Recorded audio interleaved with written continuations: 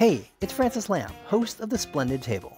Every week on our show, we talk about food and cooking and the meanings of food and cooking. We talk with the most interesting people in food about their techniques, their culture, and everything in between. Whether it's about how fried chicken took over the world or how Instagram changes the way people are actually eating. It's a food show where everyone is welcome. Come join us. You can listen to The Splendid Table wherever you get your podcasts. Hearst Ranch is a proud sponsor of the Heritage Radio Network. Learn more about Hearst Ranch at HearstRanch.com. You're listening to Heritage Radio Network.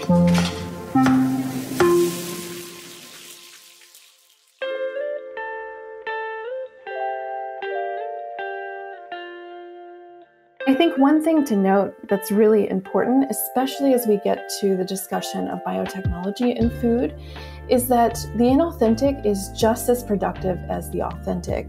Oftentimes these are contrasted, but they don't exist without one another, right? They're really an important kind of, not just binary, but way in which people navigate foodways, and consuming authentic foodways and foods as part of an identity as well.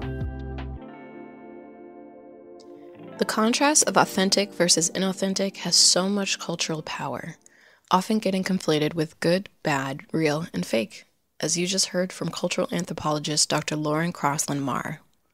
Today on Meat and Three, we're going to keep it real with you. Or are we? The search for authenticity is key to understanding ourselves and our food, but it also brings up some thorny questions. What history do we value? How do we move into the future?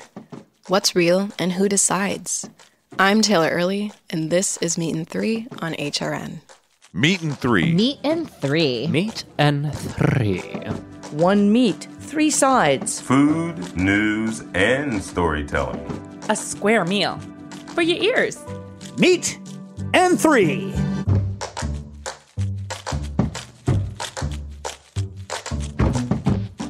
Most of our conversations around authenticity center cultural narratives, steeped in ideas of place, tradition, and time. But what happens to our understanding of the authentic when biotechnology comes into play? Elizabeth Fisher investigates this question through the lens of gene editing technology. Have you ever heard of clustered, regularly interspaced, short palindromic repeats? I didn't think so. But have you heard of the acronym CRISPR? Often called genetic scissors, CRISPR is a gene editing technology. It allows scientists to turn on or off genes in cells and organisms.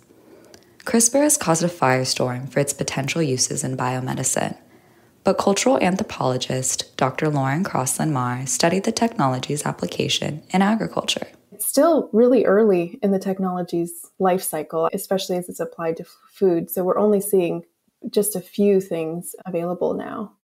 Like stress-reducing tomatoes in Japan. Lauren investigated this GABA-enriched tomato and other CRISPR foods in the podcast series, A CRISPR Bite, released last fall. CRISPR and GMOs are often compared, and for good reason. Both technologies alter the genetic material of an organism, but the two work in different ways and may very well be used together. That's not been much of the conversation, but I really do believe that they will be used together. GMOs are transgenic, which means foreign DNA is inserted into the genome that scientists wish to change, whereas CRISPR turns genes on or off within the same genome. Another notable distinction between the two is cost. CRISPR is actually a lot cheaper to do. So these startups are creating new products, and they can do it much cheaper than they could with something like GMOs. CRISPR's potential extends far beyond making tomatoes that promote relaxation. Some scientists propose that it will address grand problems, like climate change. Lauren and several co-authors published a paper in New Genetics and Society, looking at conversations about CRISPR circulating on Twitter. And one of the things that we highlight there is that much of the conversation is actually created by scientists. And so these scientists have a lot of technological optimism, but technology is only as good as how we use it, right? CRISPR technology is being used to support industrial agriculture. As CRISPR foods become increasingly available, how will consumers, so often partial to ideas of naturalness and authenticity, respond?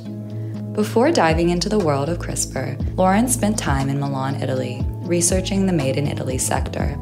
She also worked with an Islamic community in Italy, developing a halal certification. Questions about who and what determines a food's authenticity guided her work. So in Italy, halal certifiers do not allow GMOs in their products. And this is because technology is seen as something contrastive to authenticity. Now, in the United States, actually, GMOs are allowed to be halal certified. Just changing the context here, we see differences in the ways in which people understand things like GMOs and innovation in food technology. It's not that technology is separate from kind of our sociocultural milieu. In fact, it's incredibly embedded in how we think about the world. The wish to preserve authenticity may seem like an opposing force to the drive towards innovation in foodways. But these ideas are not binary. Instead, they point to a convolution of consumer desires and the struggle to simultaneously adapt to and conserve a changing world. Having those two seemingly conflicting ideas, I think it actually points to, in a sense, a form of world making that we have through food.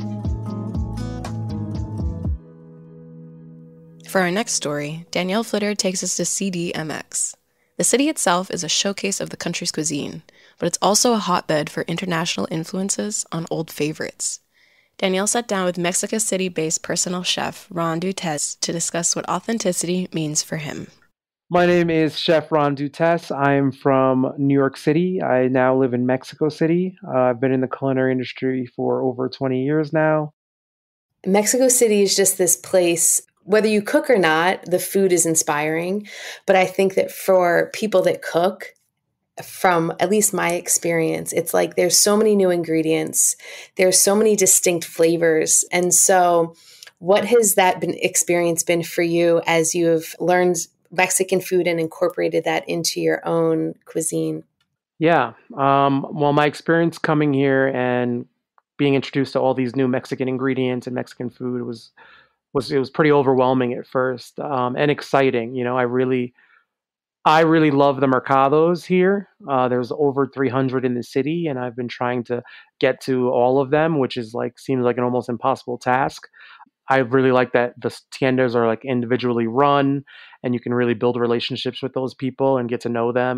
Yeah, absolutely. Other than the markets themselves and the ingredients, how do you feel like living in Mexico has impacted your cuisine? I've been using more Mexican ingredients, and it took me a little bit to really grasp what Mexican cuisine was, because obviously we have some idea of what it is from being from the States, but it's completely different. So just incorporating those things slowly, really trying to eat different Mexican foods, and gave me a better grasp of what the idea of a dish, a familiar and comforting dish is to Mexican people. And I've been able to incorporate it into my own style of cooking. And I think I'm just becoming a more well-rounded chef because of it. Okay, so what does authenticity mean to you? To me, it's just being yourself as much as you possibly can, and kind of not letting those, whatever walls you might have up, hinder that. And as far as in the culinary field, just same thing, except with creativity. It's really tough because there are a lot of purists out there. I do this guacamole with goat cheese, caramelized onions, and balsamic reduction, right, which is a little more out of the box. My clients, I found, seem to love it. You know what I mean? Because if the flavors work together, they work together. Am I being authentic to the culture in that respect? Maybe not, but I'm being authentic to myself and what I think tastes good, and the clients that resonate with that will flock to that and appreciate that. So I think it's more important to be authentic to myself while still having some respect for the culture around me.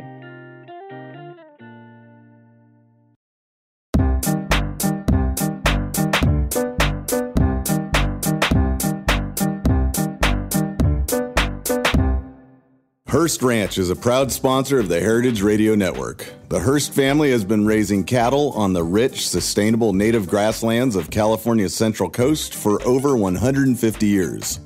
Piedra Blanca Rancho in San Simeon is the original Hearst Ranch, founded by George Hearst in 1865. George's son was the famous publisher William Randolph Hearst. In addition to being known for building the iconic Hearst Castle, William was, like his father before him, an avid rancher. In his words, "I would rather spend a month at the ranch than any place in the world." Thanks to one of the largest land conservation easements in California history, a joint effort with the California Rangeland Trust, the American Land Conservancy, and the state of California, the working landscape at Hearst Ranch will be preserved forever. Learn more about Hearst Ranch at HearstRanch.com. Welcome back to Meat and Three. So we've explored some of the bounds of authenticity, what it is, what it isn't, and how we can understand it when science or globalization comes into play. But it's also worth asking why we care so much about authenticity right now anyways. Up next, Sophia Hooper goes searching for the authenticity-shaped hole inside all our hearts.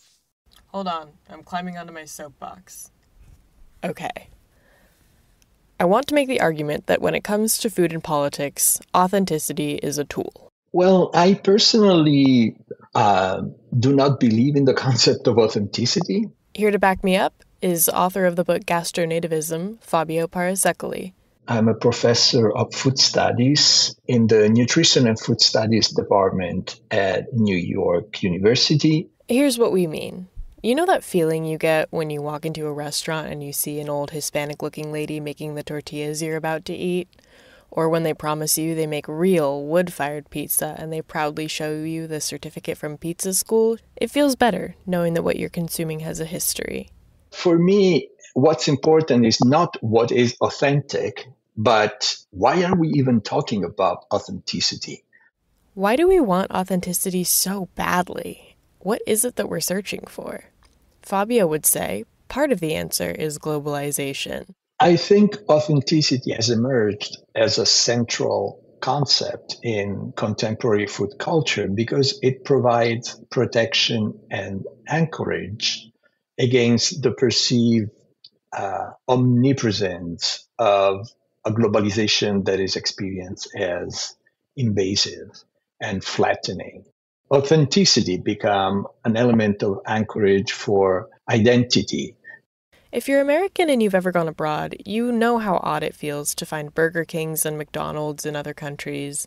Even when you try local cuisines, it's likely the produce used to create those authentic meals was grown in a different country. It might even be packaged in the same cans or under the same brand names you find at home. If you can find everything everywhere, what does it mean for food to be from somewhere? That is a threatening question. In some cases real, in some cases exaggerated, to whole ways of life, identities, and communities. It applies to other forms of culture, but especially the food we eat. Our connection with food is not only practical because food is fuel, we need it to survive. It is not only cultural, but it's also very emotional. And for this reason, it is easy to turn into a political tool. Sometimes when we start talking about food, we don't care so much about fact, history, information. It's what we feel is right in our guts. The thing is, the stories we tell about authenticity in food are often myth as much as fact. Many of them rely on this idea of, as Fabio says in his book, the good old days of agriculture, when everything was genuine, food production was local, and agrobiodiversity thrived. We all know those good old days are, to some extent, contrived. Cultures have always mixed and influenced each other, whether it was through equal cultural exchange, trade, or domination. And agriculture has almost always gone hand in hand with exploitation. But those contrived stories have real consequences. Some of them are good. They help keep cultures alive where they are threatened. They unite people with similar values across borders. But they also lead to riots, like in the case of India's beef lynchings. They lead to discriminatory laws, like the northern Italian town that banned new ethnic restaurants from the historic quarter because they weren't authentic. Never mind what the residents of the town actually looked like or ate in their day-to-day. These stories are decisions about whose experiences are good enough to count as culture. There's a lot more to say, but authenticity, at its simplest, is whatever is happening wherever you are. All I ask is that the next time you're being served a plate of authenticity, you keep your wits about you. Whether you're drinking wine out of a bottle or a box, the grapes it's made from have been shaped by their terroir. Don't know what terroir is or where it originated? Well, pour yourself a glass and let food journalist Addison Austin Liu tell you all about it. Cheers! Pinot Noir, one of the oldest grapes there is. Been around since the Roman Empire, grown all over the world. Do you know why the wine we make tastes so distinctly different from a Pinot made in, say, Napa or Tuscany? Same grape. The difference is where it's been. The summer heat wave gets you a more exotic tropical flavor. High elevation gives you an acidic varietal and so on. The products of the environment. The terroir, as the French call it. Can't know what a grape is, so you know what it's been through. The clip you just heard is from Argylle, a recently released espionage thrill ride. Samuel L. Jackson's character is leading the protagonist Ellie around a sprawling vineyard, firmly establishing terroir as a product of French viticulture. Terroir may seem like an innocent descriptive word, but it has roots in French colonialism. This isn't to say the unique conditions that an agricultural product arises from won't have an effect on the resulting food. But France pushed the concept of terroir to discredit Algerian wine as it gained traction in the global market. France invaded Algeria in 1830, and viticulture was quickly used to prove how effective and virtuous colonialism could be. Propaganda marketed Algeria as an agricultural utopia, drawing many settlers across the Mediterranean. Land was stolen from the indigenous people, leaving them unable to grow ancestral crops. This forced them to work on vineyards to survive. In just 20 years, Algeria's native population declined from 4 million to 2.3 million due to war, dislocation, illness, and disruption of their food supply.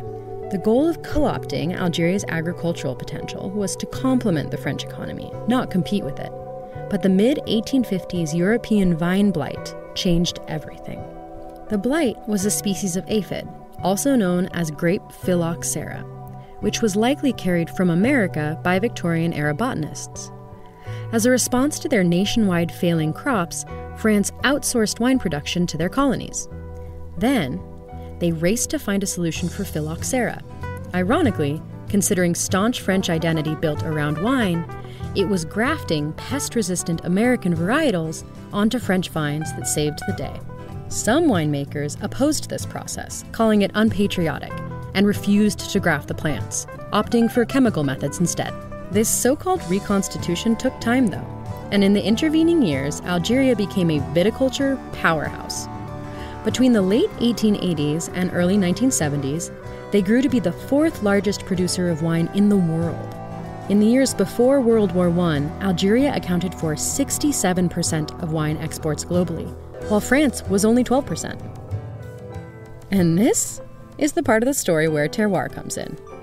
Defining terroir was meant to bring the wine industry back to France by establishing a framework for quality, intentionally excluding Algeria. Now, the understanding that soil and climate affect flavor has been around for more than 1,000 years, and was mostly attached to the study of geology and rural heritage.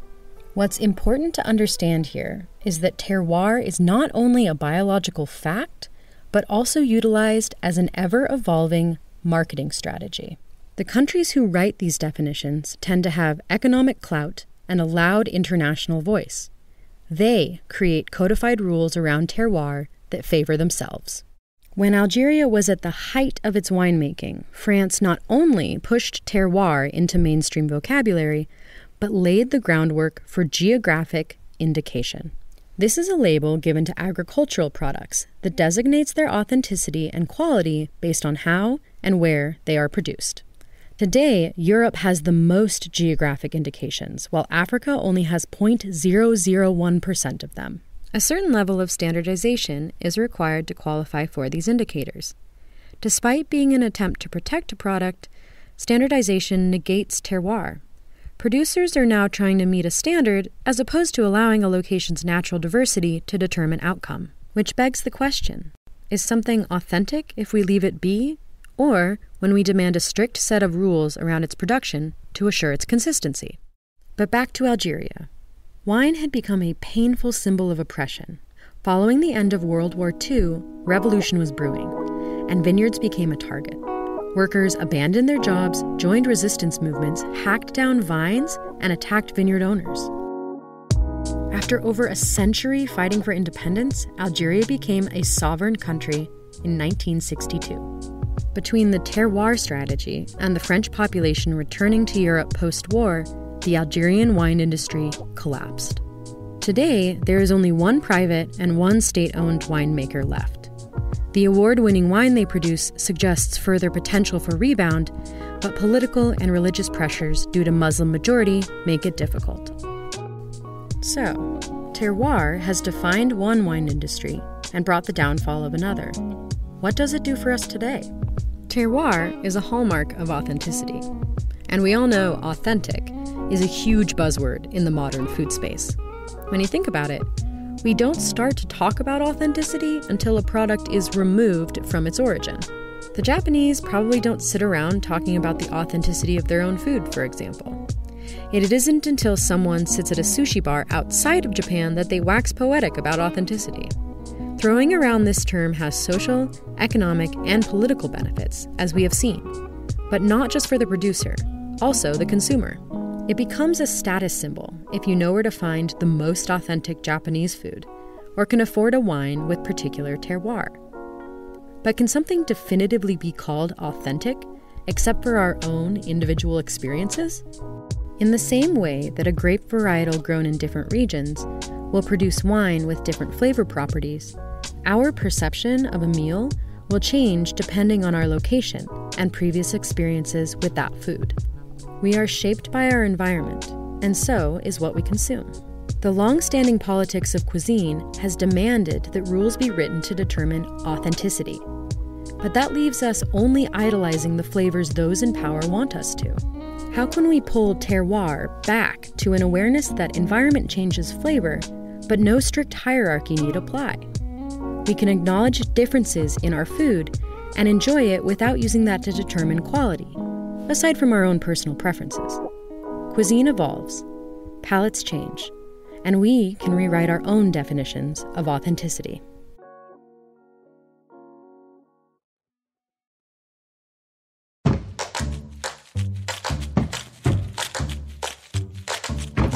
That's our show.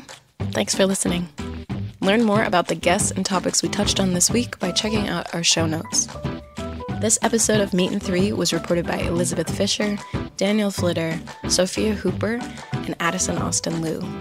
Our lead producer on this episode was Sophia Hooper, with support from Hannah Chouinard. Meat and Three is produced by H. Conley and me, Taylor Early. Our audio engineer for this episode was H. Conley. Our theme song was composed by Breakmaster Cylinder. This program is supported in part by public funds from the New York City Department of Cultural Affairs in partnership with the City Council. Meat and Three is powered by Simplecast. Meat and Three is a production of Heritage Radio Network, the world's pioneer food radio station. Learn more at heritageradionetwork.org and follow us at heritage_radio. And please stay in touch. Whether you have a story idea or just like to say hey, write us at ideas@meatand3.nyc, and that's all spelled out.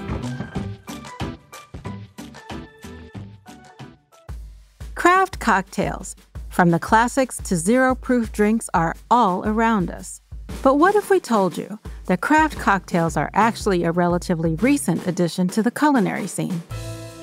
My name is Toni Tipton-Martin, and I'm the editor-in-chief of Cook's Country at America's Test Kitchen. I want to introduce you to a podcast mini-series I'm hosting called 100 Proof, The Journey of the American Cocktail. Over 6 episodes, we'll look at how mixed drinks offer us a window into what was happening in America during the dawn of the cocktail. We'll then take you to the present day to contemplate what forces led to our modern cocktail renaissance. And along the way, we'll of course be sharing cocktail recipes with you.